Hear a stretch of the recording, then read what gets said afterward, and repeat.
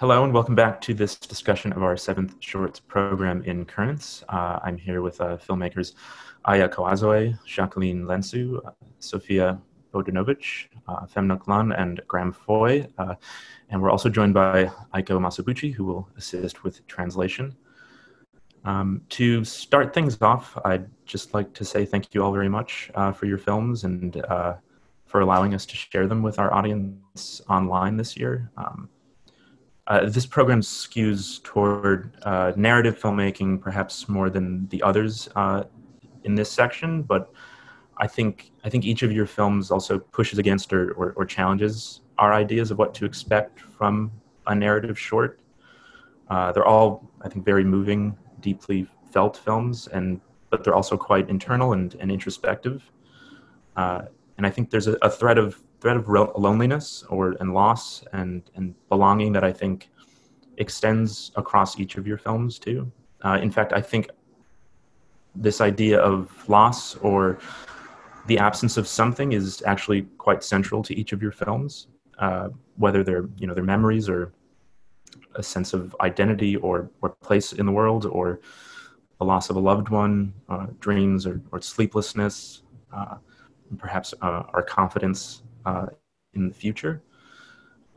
So maybe I'd like to ask all of you a question. Well, A, if you would agree with this assessment, and if so, B, could you speak to how you thought about absence or loss cinematically?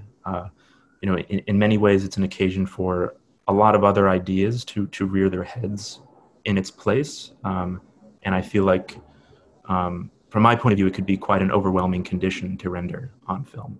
So any of you can chime in about that.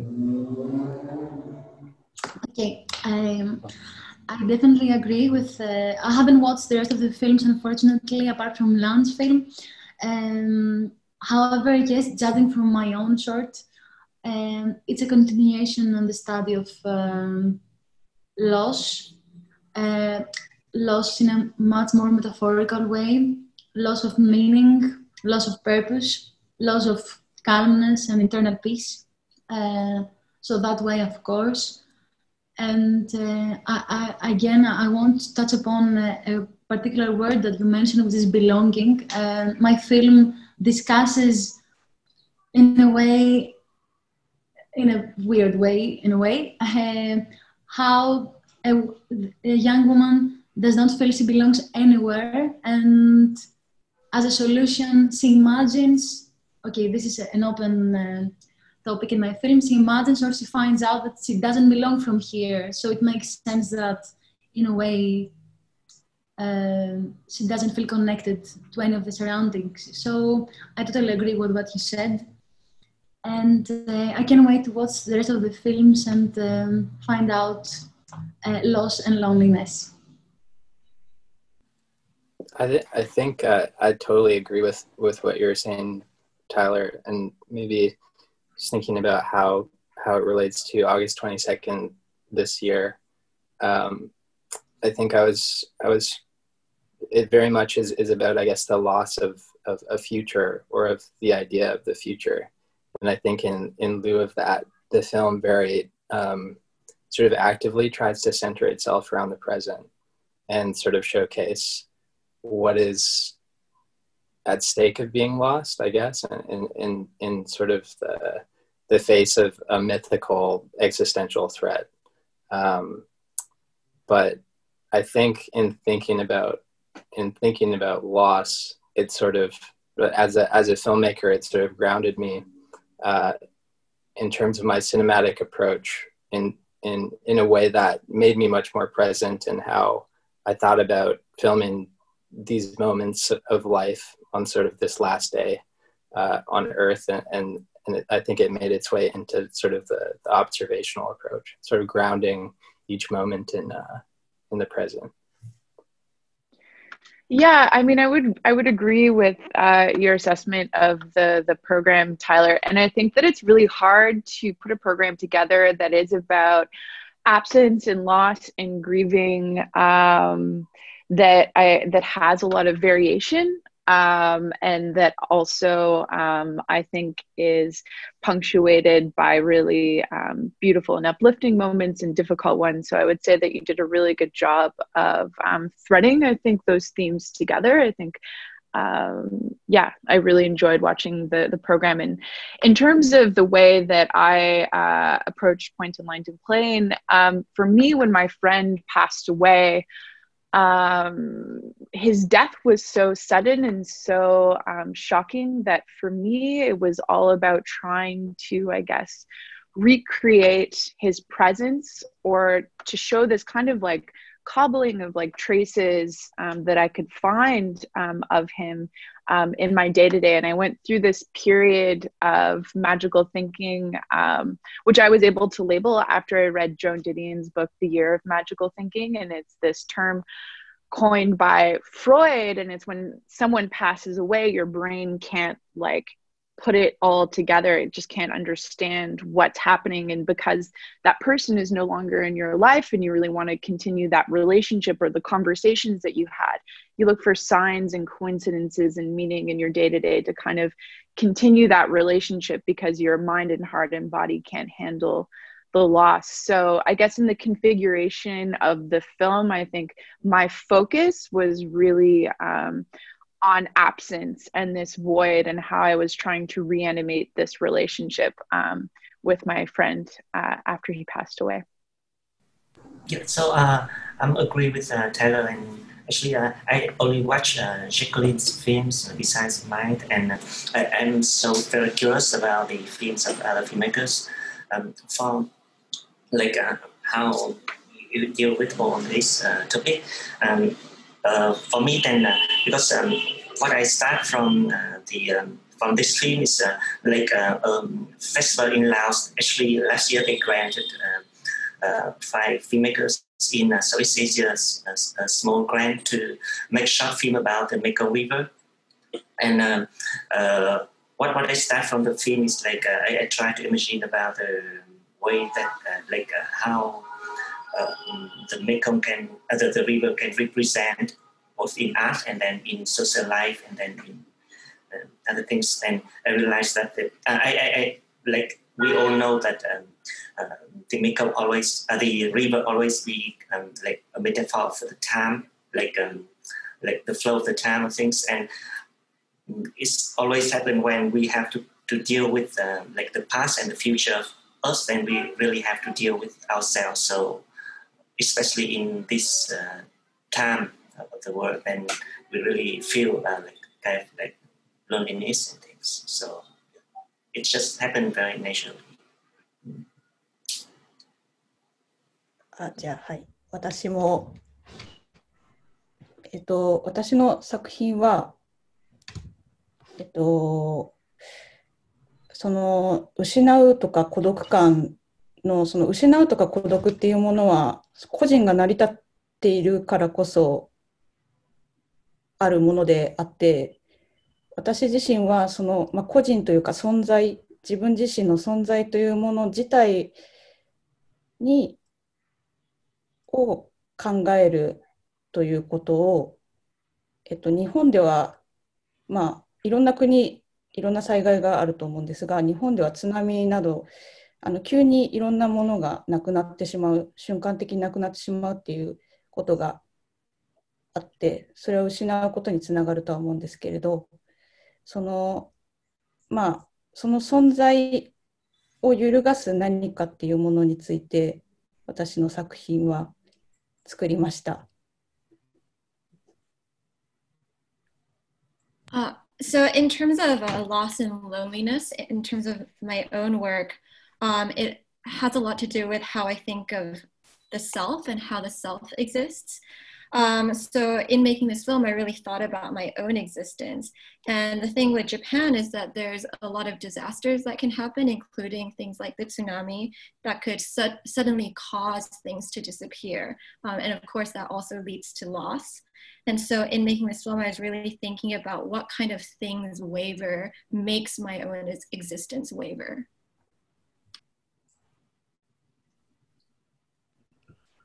Thank you all for those answers. Aya, I'll stick with you with your film Humongous. It has an elliptical shape where memories or perhaps their dreams seem to open up into new ones and kind of fold back onto themselves. And I'm curious how you got to that final point. Like, when conceiving of the film, did you start? You mentioned maybe thinking about yourself and your own existence, but I'm curious if you started with an image or a word or a concept. その話のインスピレーションとはまた別に映像の構成の仕方で、参考にしたのが日本の能という、無限能っていう芸能があるんですが、その無限能っていうものに対してこの映画の構成は、参考にしてます。で、無限能って何かっていうと、その主人公っていうものは、幽霊とか神様とかそういうものが多くて、その、語り手、シテっていうものが主人公で、ワキっていうものがその世界で人間なんですね。そこにいる人間で、その2人で話を構成するという展開が無限能で、無限能っていうのはその主人公なのか、あと幽霊なのか人間なのか、どちらのセリフなのかがわからないような曖昧になるようなセリフを言ったり、どんどん今の現在と昔っていうものが曖昧になっていって、時間も曖昧になっていって、ただその人間、そこに出てくる人間っていうのは、巡航する時間、進んでいく時間、その幽霊である主人公は永遠であって、その亡霊の時間は永遠であって、永遠から現在に逆行する時間、その2つが出会うその場所っていう部分において、その映像の構成をしましたって。すいません、長くてしかも難しいごめんなさい。So basically, in terms of building the image of this film, I took a lot of inspiration, and I was referencing the Japanese performing arts no, but specifically the kind called mugen no, which sort of mugen means infinite, and no is the type of performing arts. And what mugen no is that it's generally composed of two people. It's a two protagonist format, and one of the protagonists is usually always a ghost or a spirit or a god, and then the other protagonist is a human. And the way that the dialogue is made in a way that it becomes very ambiguous as to whether the dialogue is speaking from a ghost perspective or a human perspective. And also the dialogue makes time very ambiguous, whether it's set in the present or set in the past. In terms of the protagonist that is human, the human sort of represents a forward moving time, as opposed to ghost time or spirit time is seen as more eternal. And the direction that the time flows is it starts from this eternal time and coming into the present. And in this film, I was really thinking about these two voices and thinking about the point where these two times meet. As you put it, there's a kind of, well, I sort of thought of dream logic, but maybe there's a spiritual logic to it, to the structure, and that jumps around at different points in time. But I think a lot of the transitions are prompted by sound, which seems to grow more intense as the film goes on. So I'm curious how you approach sound for the film. And maybe to tag on to that question, a similar one would be, how you sort of thought of the film's color palette, which I think also the blue hues add to this dreamlike, indistinct quality. その日本の能の構成の仕方にもちろんその影響を受けてるんですけど、私のその作品を作る上で全部に共通するのが、全部に共通するテーマが、夢の中の登場人物は意識を持っているのかっていうことが一応テーマにあって、自分が見ている夢に出てくるあの人は誰なんだろうっていうのが大きくテーマにありますので、夢の中というのは正しいと思います。音響については、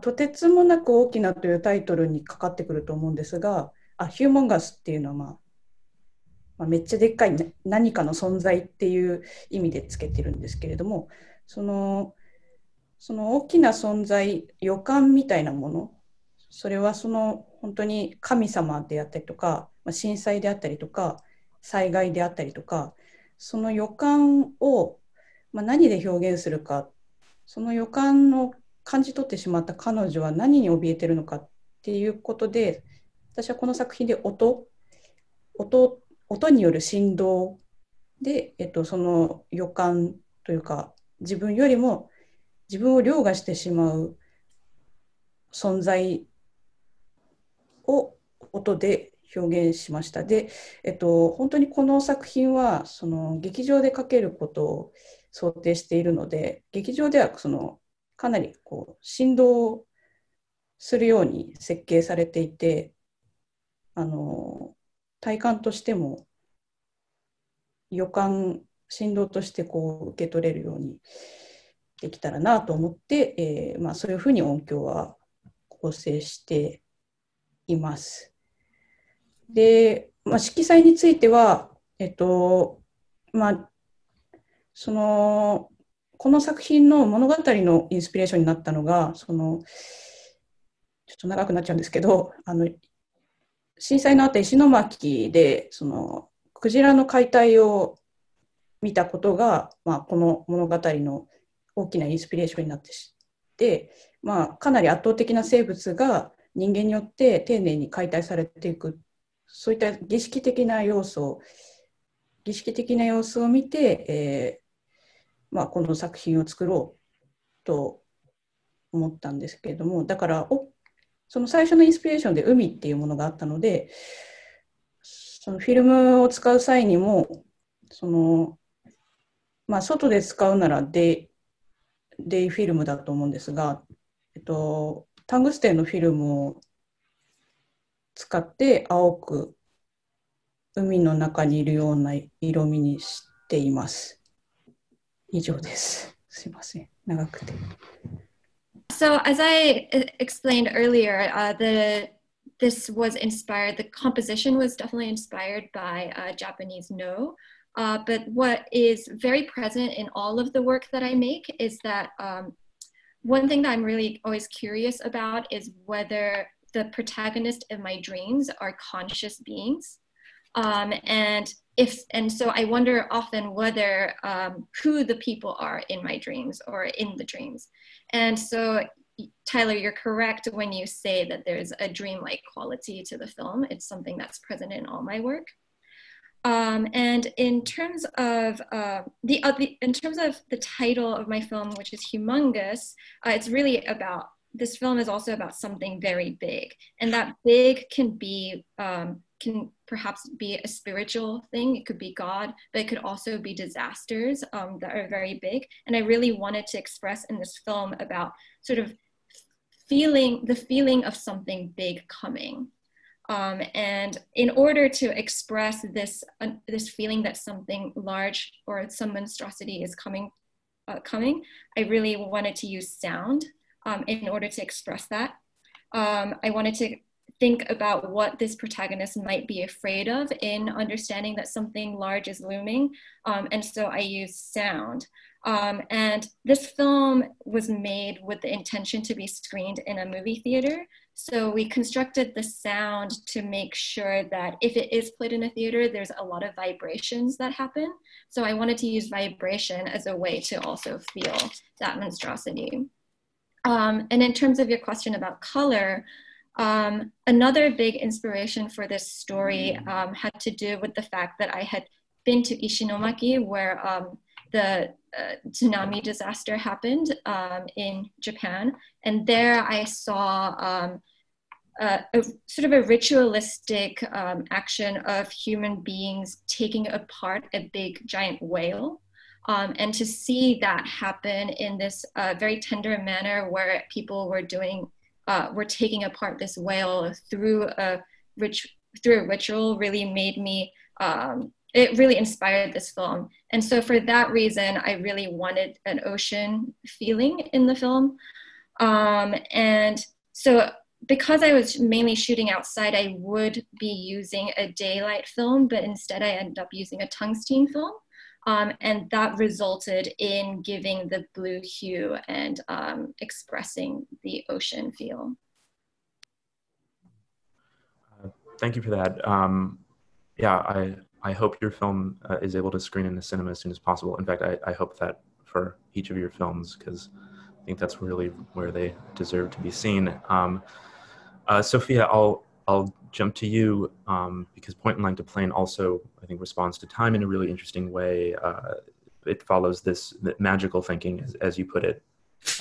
There's a kind of skipping happening between the main character, or the main character's thoughts as she reacts to these external factors in her sort of routine. Could you maybe start by telling us how this film really started for you, or how it took shape? Yeah, absolutely. And I think there's a lot that corresponds in terms of the way Aya was describing her film and the way that she put it together and the way that she relates to her subject matter, which is really interesting, especially with vibrations, because it's something that Kandinsky talks a lot about in his book, Point and Line to Plane. But the film really has its origins with Hilma af Klint's exhibition that was happening at the Guggenheim, which actually happened before my friend Jack's death. And it was a funny situation because I went to go see this exhibition, but I chose the wrong day to go and see it. So they were still installing it when I went. And there's something really funny to me about being held at an arm's length from the exhibition. It reminded me of my short film, Vesselmoy Song, that you programmed in 2018, where the protagonist, Audrey, is trying to get access to something, but is kind of like held at an arm's length. And I knew that when I was at the show that it was important and that I should capture it in some way, and I didn't know why. So I just started filming people installing Hilma af Klint's exhibition, and started to kind of piece together this little narrative in my mind. And then I went back to the show the next day, and I was looking at the work, and I started looking at these orbs that were intersecting in Hilma af Klint's work. And I took a photograph and I sent it to my friend Rachel, and I said, this reminds me of my neighbor Jan's blotting strips that we had filmed together, where he had these orbs that had intersected. 5 days later, Jan passed away. Suddenly he had cancer, but he died a little bit quicker than anticipated. And then another 10 days after that, my friend Jack passed away. And for me, it was really striking kind of dealing with this sudden loss, because I was trying to grasp at what had happened. And what was really strange that I discovered was that Jack passed away on Hilma af Klint's birthday. And he was actually in New York City at the same time that I was photographing that show. I just didn't know that he was there, and it was the last trip that he took before he died. So I was kind of looking at all these pieces, and I was like, how does this make sense? How can I put all this together? And at his funeral, his sister said something that really kind of put it all together for me, which is that she said, people will forget what you said, they will forget what you did, but they'll never forget how you made them feel. And I started to think about Kandinsky's paintings and how Jack and I had an affinity for his work. And then realized that Hilma af Klint was Kandinsky's predecessor. And also started to make connections with how the Guggenheim was built, and that it started to be conceived by Frank Lloyd Wright the year actually that Hilma af Klint passed away, which is in 1944. He started drawing spirals, so it was supposed to be this place that was built to showcase non-objective art. So it really started with this kind of, I guess, like flood of ideas that came from, I guess, trying to comprehend these two deaths that happened in my life very suddenly, and then it all kind of flowed out from there. You mentioned this connection to the Lemoyne song, which also stars Dara Campbell, and I believe this is your fourth collaboration with her as an actress, at least. Together, that's your fourth time, correct? Yeah. I'm wondering if you can speak maybe a little bit about your working relationship for this film, and in some way she sort of fits into this universe that you've made between these films, and I'm wondering if you can also sort of speak to that element of sort of using Dara as a kind of conduit for these feelings, which evidently this film is quite personal.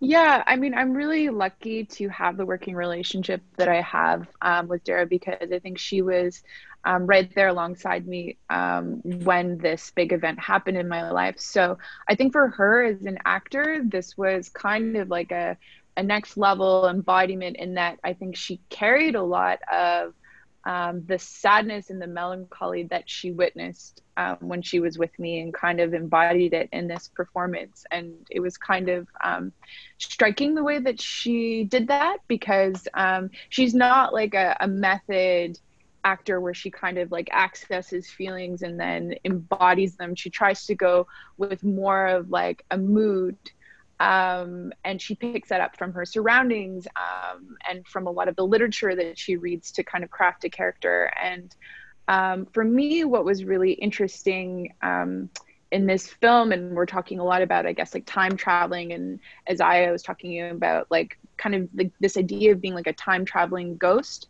Dara was doing a lot of that in her performance when we were restaging all of these moments. So we spent about 3 or 4 days restaging all of these moments where she was kind of like in this white gallery space or in her apartment, where we don't really know where she is exactly, because she's kind of like traveling through, I guess, thoughts in her mind. Like her location is very ambiguous. But what was really interesting is I had collected all this footage throughout the course of the year. So I was in New York, and I was in Iceland, and I was in St. Petersburg, and I collected it all together. And it came together in this letter that I wrote to my grandmother, and I had to show Dara the footage, and I'd be like, okay, now you're in St. Petersburg and this is how you're reacting.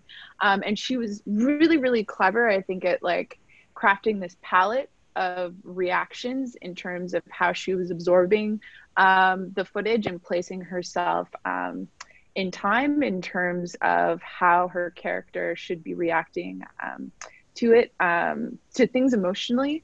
So it was really, I think, impressive the way I think that she threw herself into the project, but was so able, I think, to embody, I think, what I went through so succinctly. I'm not sure if I heard you right, but I was meaning to ask you about ultimately how you did organize all of these different elements that were both internal and external. And did you say that it ultimately came through in a letter that you wrote? Yeah, so I experienced a series of strange coincidences that started with the Guggenheim, to realizing how Jack and I were connected through Kandinsky, and all of these things just kept happening and presenting themselves to me. Yeah, it kind of poured out in this letter that I wrote to my grandmother one day. And it kind of like, it felt like this flood, which is really important because the painting Composition 6 that I featured at the end of the film, and I just so happened the next year after Jack's passing, I so happened to be in St. Petersburg. And it's a another funny coincidence because Kandinsky is from Russia. So I found myself at the Hermitage in front of his painting Composition 6, and I was reading about how Kandinsky made this painting, and he was trying to put it together, and he was totally blocked, and his assistant said, you know, just say the word flood to yourself over and over and over again. And he did, and finally he kind of like exploded and was able to put the painting together in 3 days. And that's kind of how I felt like this film came together. I was just very much attracted to certain things, and shot them sometimes on my iPhone, and sometimes on 16 millimeter. And to kind of merge those two formats, I did like a lot of screen transfers. So I shot a lot of the digital footage off the screen with my Bolex camera to have like more of a uniform look. But I suppose the best way that I could describe it is that I just had a lot of these things that happened to me that I collected intuitively with whatever I had on hand, and then tethered it together with this voiceover, and then had Dara pick up all of these moments of restaging in between, which gives you the film, I guess, that you saw today. Thank you, Sophia. On the topic of collaborations, Jackie, I'll hop to you because this is your second time working with actress Sofia Kokoli, who seems to be playing a similar character as the character in your previous short. You did already mention in your earlier answer that you sort of see End of Suffering as a sort of continuation of films, but I'm just wondering if you can maybe speak more to that, and also how Sophia sort of fits into this. Yes, for sure. I see somehow all of my films, even the earlier works, even the feature that I'm currently editing, as an open plan of examination of particular themes that somehow have affected me and interest me, and I want to explore further on. Yes, and the End of Suffering somehow happened before the feature, and literally at a point where I, with myself, has felt the fed up situation. I was done with many hardcore situations, and I thought that this will be the end. And I tried to create somehow a black comedy instead of again approaching themes with particular severity and seriousness. Yes, and you know, it's weird because many people think that it's a very unique film, very different from the rest, and I think they stay on the format of it and not on the content, because I think the content, if literally you take the texts, they're very similar to each other. It's again belonging or not belonging, the reason why I'm suffering, what does it mean that I suffer, what does it mean not to feel connected and not to feel loved, not to be sure about the boundaries between real and non-real. So yes, the vehicle has changed, however the message is similar. And about Sophia, yes, after Hector Malo, I think I cannot work, and I don't want to work with any other female actor. She has become a very special friend for me as well. And yes, and in the feature also she's the protagonist. And the feature protagonist, once you watch it, is again a continuation of this character, this Sophia character. I think I could not work with anyone else because somehow, although in the actual film, it's mostly her voice acting and asking stuff and, you know, being in this dreamy, crazy space. At the beginning, the scene at the bus, it's somehow a dialogue between, this scene is a dialogue between the other scene at the church in Hector Malo, where she's listening to music and she's crying again. So it's somehow two parallel stuff. Yes, I think that everything we do as filmmakers, as artists, it's one.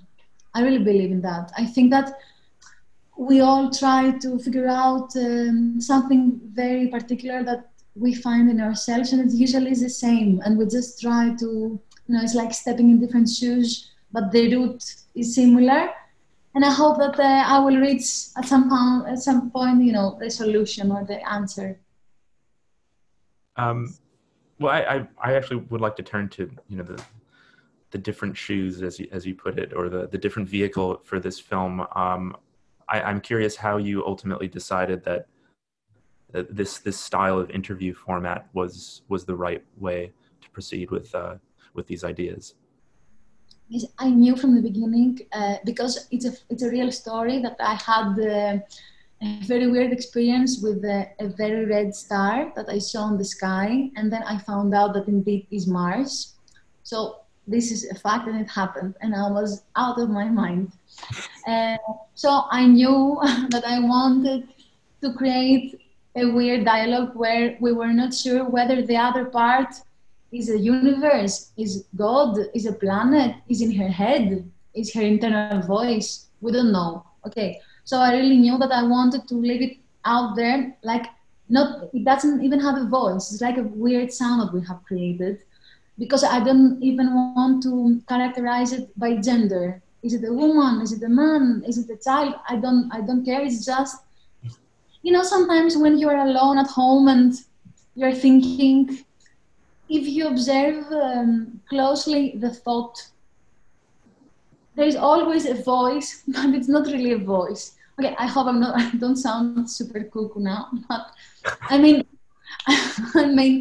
you're thinking stuff, you have thoughts, and you stop at some point, and you're like, okay, what did I just think of now? Where did that come from? And when you try to catch it again, there's always some kind of voice that is not really a voice. So anyway, I tried to imitate my experience with me talking to myself inside my head, at least for the moment.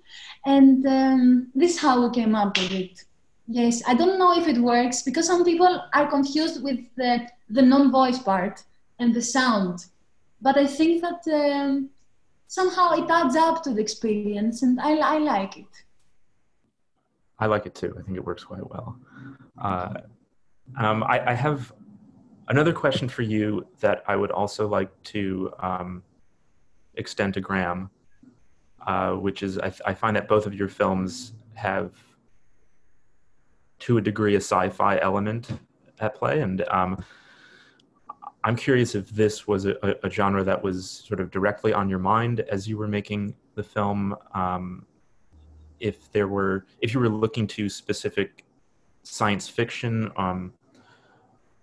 or perhaps even fantasy, or genre filmmakers in particular for visual or oral inspiration. Personally, no, not at all.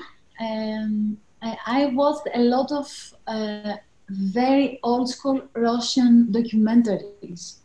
Because of what I wanted to do, somehow, yes, it was a purpose to create a science fiction. I call it black comedy science fiction art house film, because I think the fact that in the film, the universe all of the time keeps repeating, stop labeling, stop categorizing, stop it with the labeling stuff.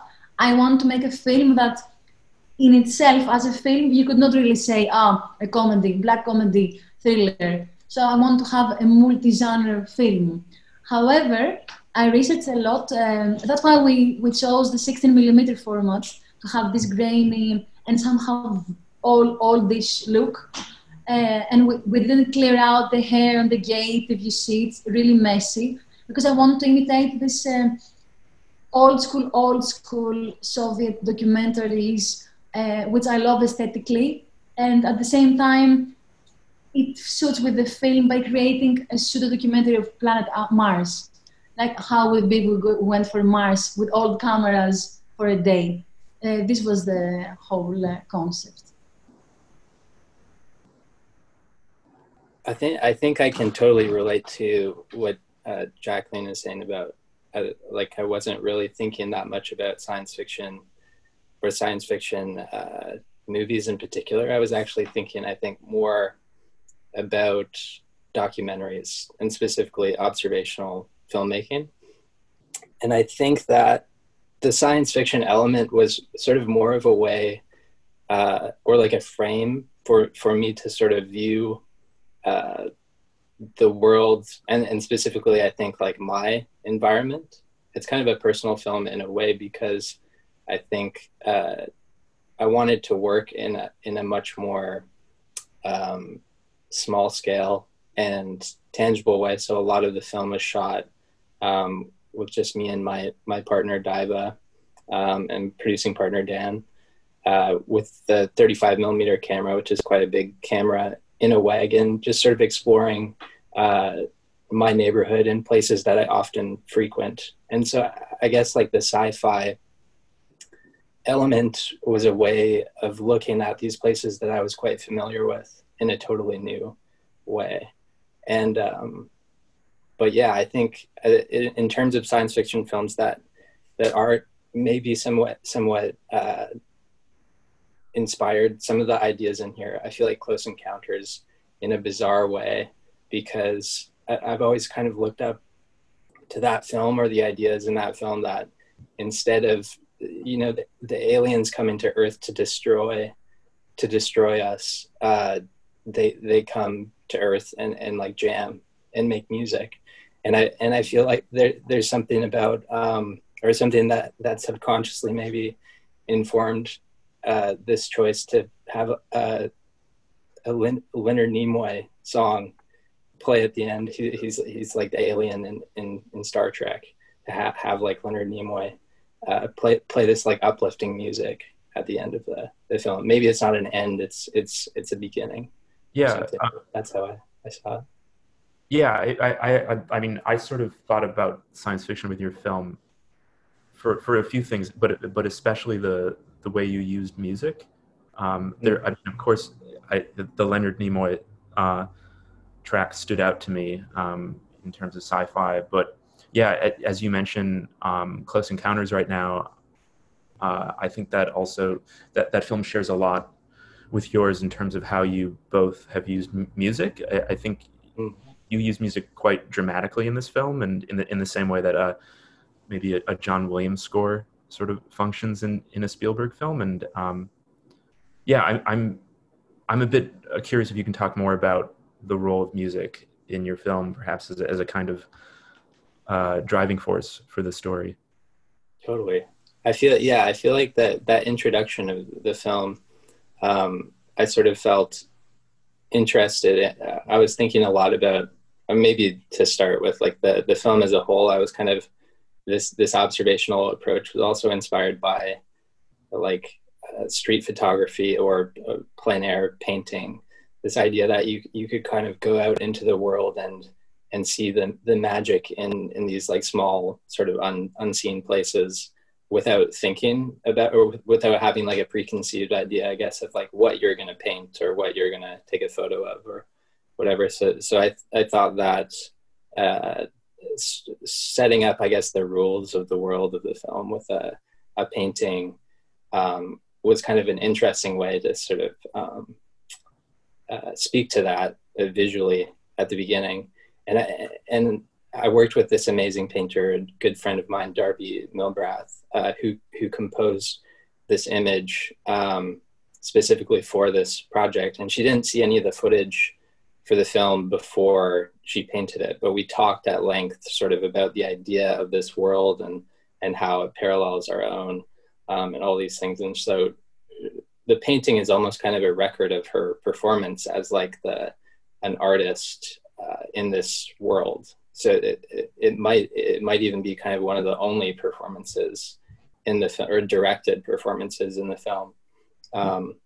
And so when I saw the painting, I sort of felt music. And Darby, she paints with a lot of dramatic music when she makes her work.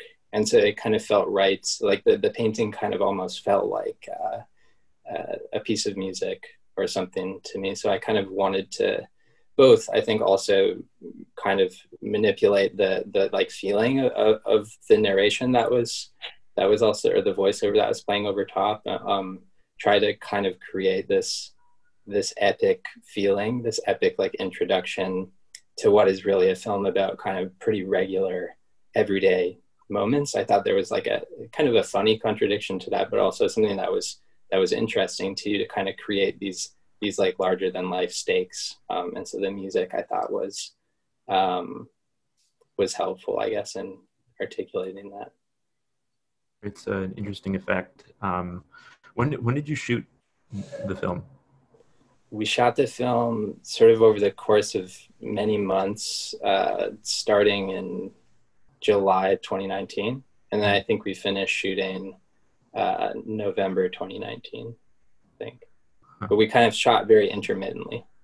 And some of the shooting days were, as you could probably tell from the last shot, much like larger than others, or in terms of the crew and the process involved.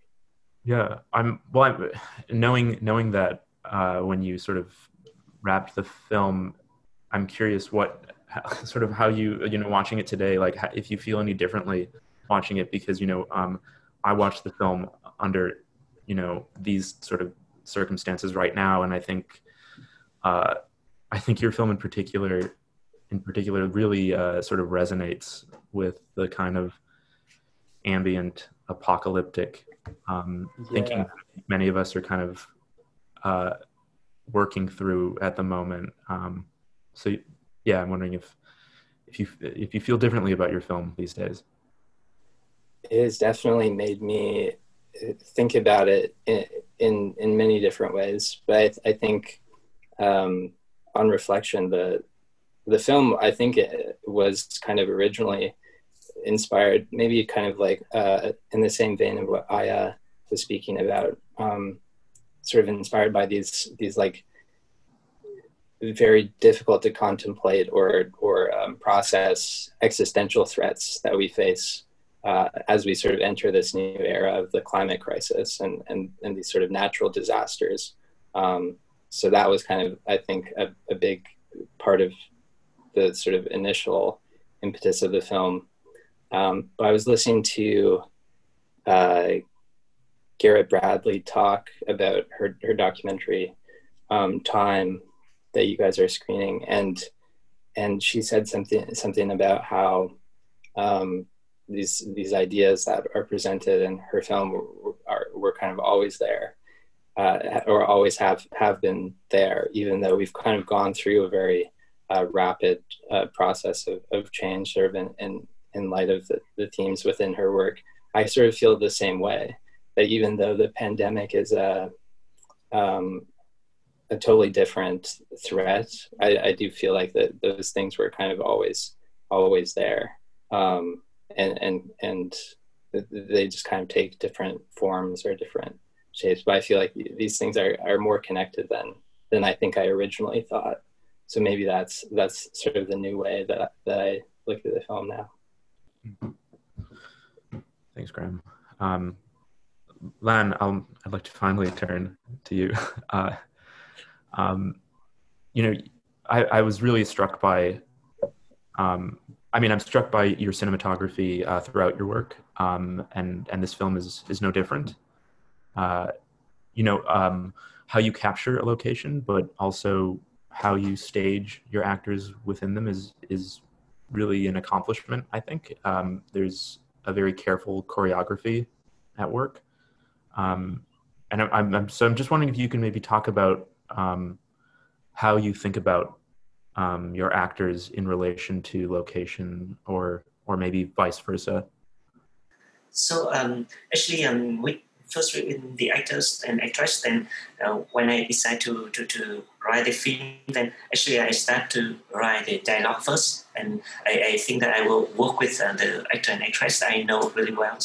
So actually, when I decide that, then when I do writing, then I really know it. I think that I could imagine like how they can react with the dialogues and then the actions there.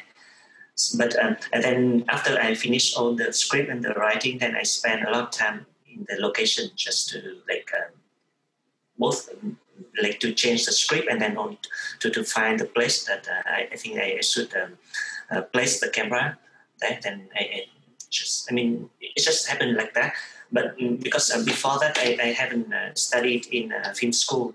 So what I try to plan for the shooting is, and do not try to plan to shoot like master shoot and then close up and things. But I just tried like step by step, like after this shot, and what should be in the next shot, and then things like how we write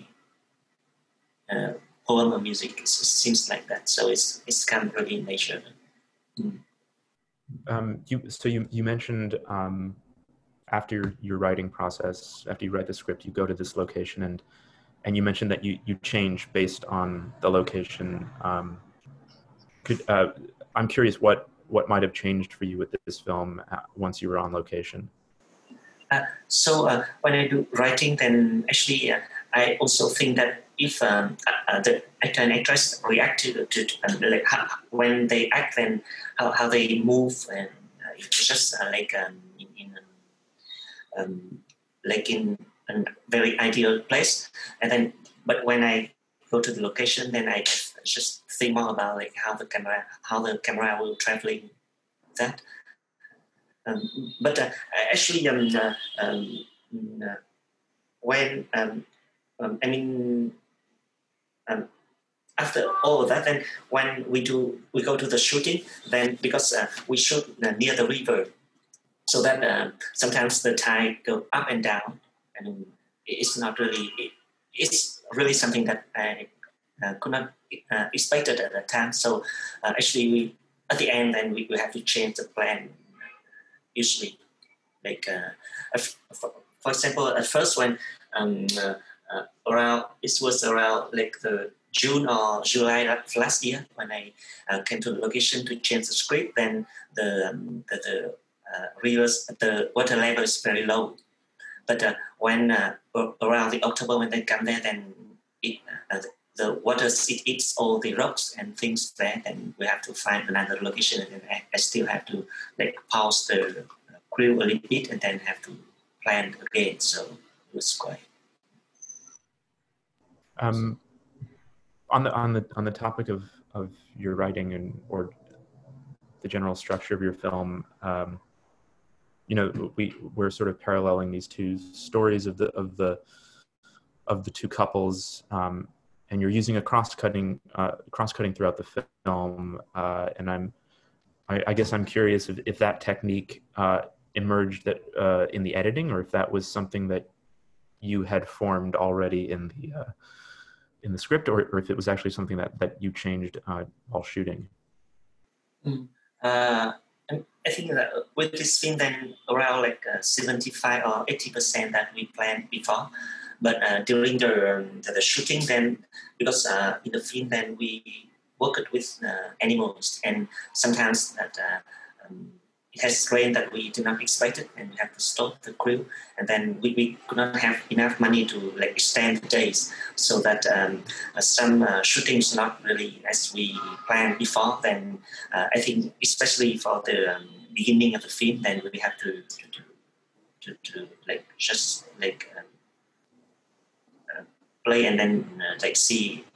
We have to deal with that in the editing process. So yeah.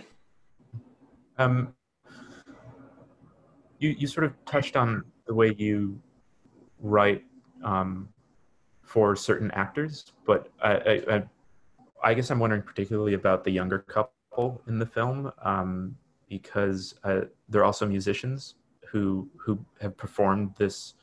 I actually don't know if they're performing this track that we hear that's I guess orchestrated a bit differently or arranged differently throughout the film, but I think they're at least performing the version at the end. And I'm wondering, well, I guess were they cast based on them being musicians, or was there something else at work here? For Win and Naomi, the couple names, then actually I met them like 2 years ago, 2 years before the film shooting, just like want to know them, because sometimes at the time they was very young, and then they have some songs that I really think that might work in some of my film in the future. So and when I met them, then I think that they are very talented, and then they can also do acting very well. So at that time I had intended to have them in my films. So with this film, then because the money is not really like a big money, so when I intend to work with the actor and actress that I know, and then I also want to like maybe use something that they had before, maybe just their costume or even their songs, even like both in the way that I can use it or I have to reuse it. So in the film, then for the sound and then the music, I was planning with my sound designer and my music composer that we just only need to keep the feeling of the river, that even when we see it or we haven't seen it, but we really need to feel that it flowed through the whole of the film. So with that, then my music composer, me and him, we listened to all the songs that the couple have, and then we realized that with this song, that we can only change the instrument, and it can make the very strong feeling of the film. So that was the way that we played. I just have one more question, which is something that you touched on at the start, that this film is part of a larger project about Mekong River. So could you maybe talk a bit more about what this project is and sort of how you see your film fitting into it? Is it an omnibus film? I guess it's an omnibus film. So that omnibus, it was it started back at the Luang Prabang Film Festival. It was it is a festival in Laos. So during the early of last year, then one of my documentary filmmakers, she introduced me to the that festival, and then we know that that festival one I have kind of a budget, and then they want to make an omnibus about the Mekong, because right now in Vietnam, then I mean throughout all the Southeast Asia, then the river. This river is one of the biggest and the most important river in this area, and actually it flows through 6 or 7 countries, like from Tibet to China, and then to Myanmar, Thailand, Laos, Cambodia, and Vietnam. So the festival one, like us, like 5 filmmakers from Southeast Asia, each filmmakers will make a short film about the river in their whole country.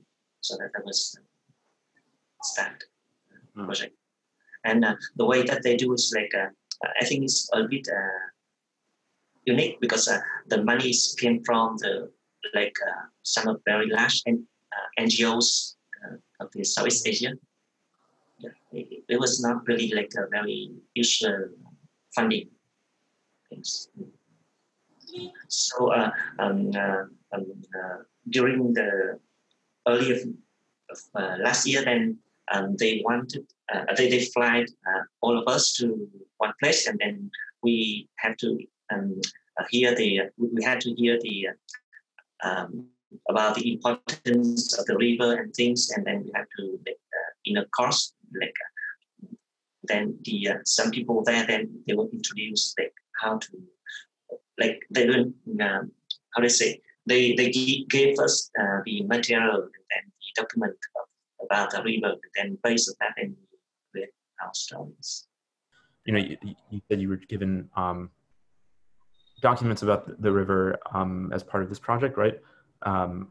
Or you were sort of taught or educated about the river to some extent before beginning your project. But I'm curious, what sort of notions you had about the river, what your kind of relationship to it was before starting on this project. I guess so.